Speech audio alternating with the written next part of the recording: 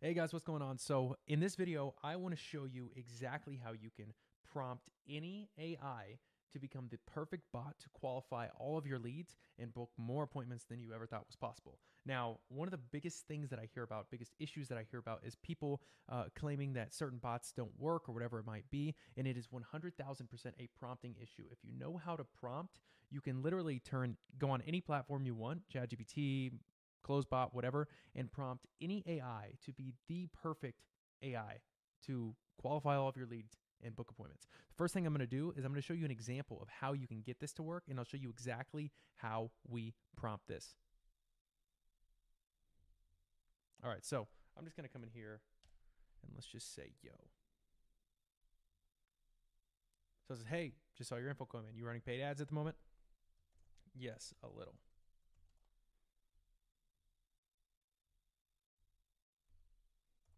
So it's asking a series of questions, right? It's making it very conversational. It's very human-like.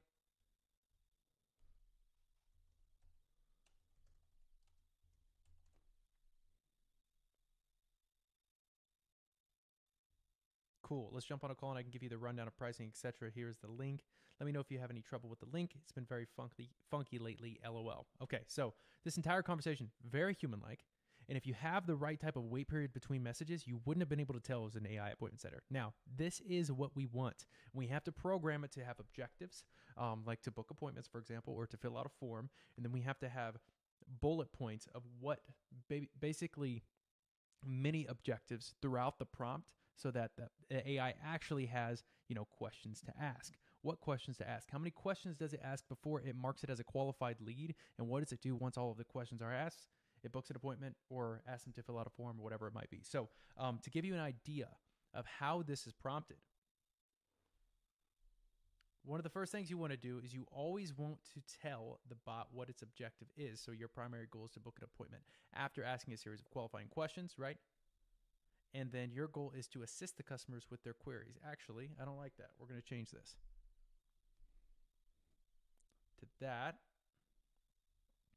And then this is where the magic happens. So we're telling it what the first message is going to be whenever, a lead opts in or whatever it might be.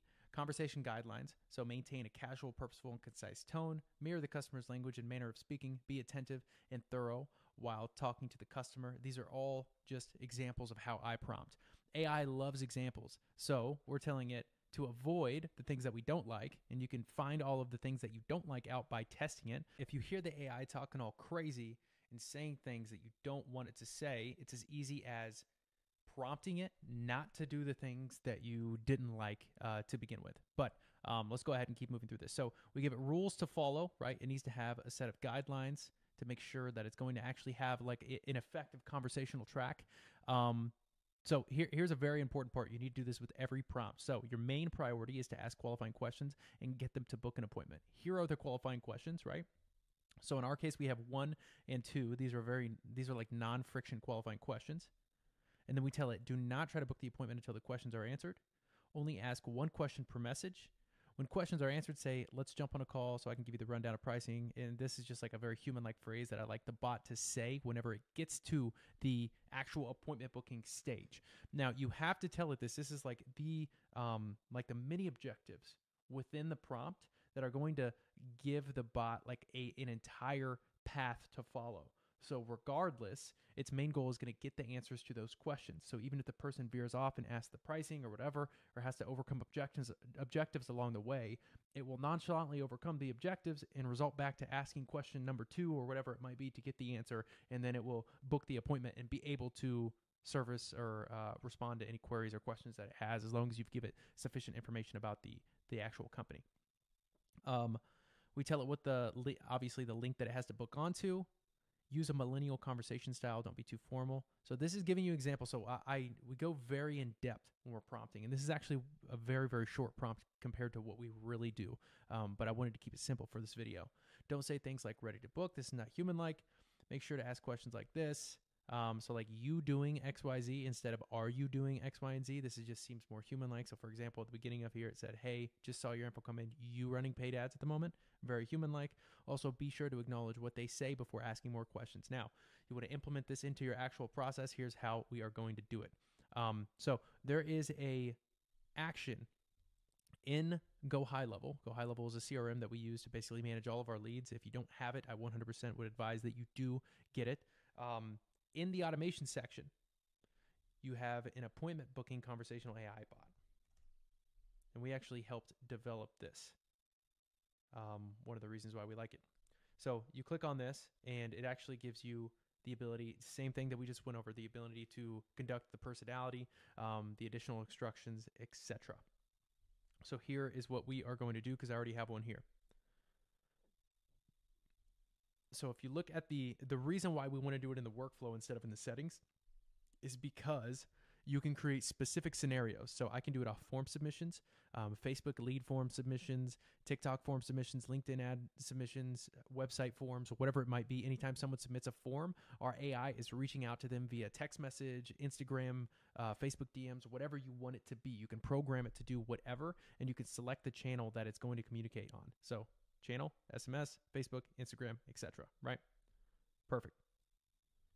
Now, when those things happen, people submit a form, for example, we have this prompted to send a message. Your first message will be this, right?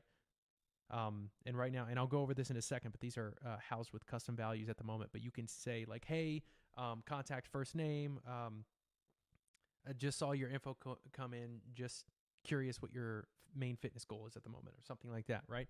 So you have that first message. You give it all the conversation guidelines.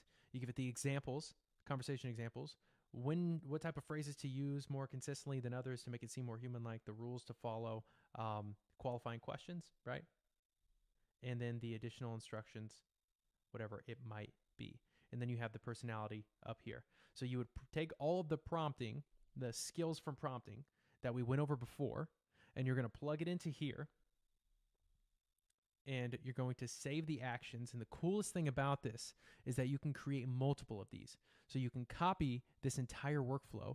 And let's say you wanted to do it for appointment no-show, just as an example. Give me 1 second as we wait for this to refresh. Okay, so let's say we wanted to add a different trigger over here, and it was appointment status. Appointment status is no-show. Boom. What we could do is create an entirely different AI that is only for no-shows. So the AI, and you could prompt it with a different objective, and the AI would be responsible for taking all of the no-shows, right? Whenever you mark the appointment as no-show, the AI would automatically reach out to that person saying, hey, we saw you missed your appointment, asking a question to incentivize them to respond. It might ask an additional couple of questions, and then it would rebook them onto the calendar. And you could do this for so many different scenarios. You can create customer service bots that are triggered only in certain scenarios. You can create whenever a form is submitted, no-shows, etc. And you can get really creative with this. But the biggest thing is to make sure that you prompt it accordingly. If the bot that you have created is not doing what you want it to do, it's because you did a crappy job prompting it. And then I get messages all the time about, hey, like, you know, the bot that you created doesn't work or whatever it might be. That's not the case. It's that you didn't put enough time into learning how to prompt. If you're going to use this for your business, you need to put some time into it. And if you spend 2-3 hours actually testing it and actually prompting it, it won't take you long to get the hang of it. So test, reiterate, prompt, test, reiterate, prompt, find out what you do and don't like, and you can literally talk to the AI like it is a child, and it will follow all of the instructions that you give it. One of the things that we have done specifically to make this significantly easier for everybody that uses it is we've created our entire prompt using custom values, right?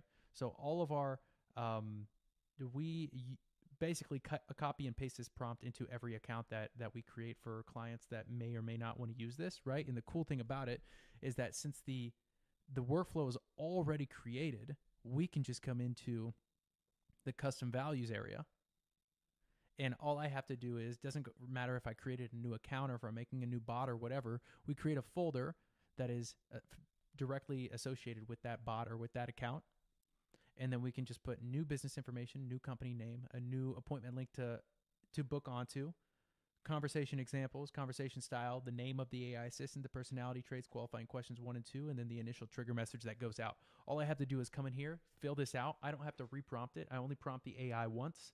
I prompt it, test it one time, and now every time I duplicate it into other accounts, all I have to do is come in here, change this information, and I'm 100% done with everything. I don't ever have to prompt my AI again, and it's going to work exactly how I want it to, and it's going to adapt to whatever business models that I want it to adapt to. So hopefully you've got something from this video. The number one thing to remember is that prompting is everything. Learn how to prompt. Actually test the AI, spend some time. It's not just something you set up once, you talk to it once, and because it didn't do what you wanted it to do, it didn't work.